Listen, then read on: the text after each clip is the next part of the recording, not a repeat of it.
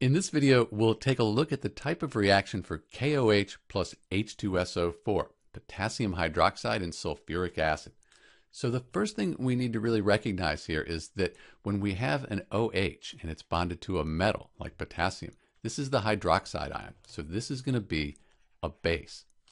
We should also note we have a hydrogen in front of the compound here. We're thinking acid. This is actually one you need to memorize, H2SO4 sulfuric acid.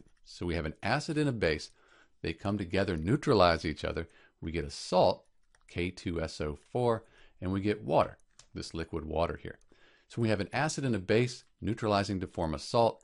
That's considered a neutralization reaction. Something like this here, HCl plus NaOH gives us NaCl plus H2O, neutralization reaction. It's also considered a double displacement reaction. Let's take a look at why. So the potassium and the hydrogen, those are the positive ions, they're going to switch places.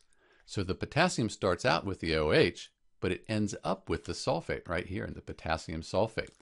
And the hydrogen, it starts out with the sulfate, it ends up with the OH. HOH, that's H2O.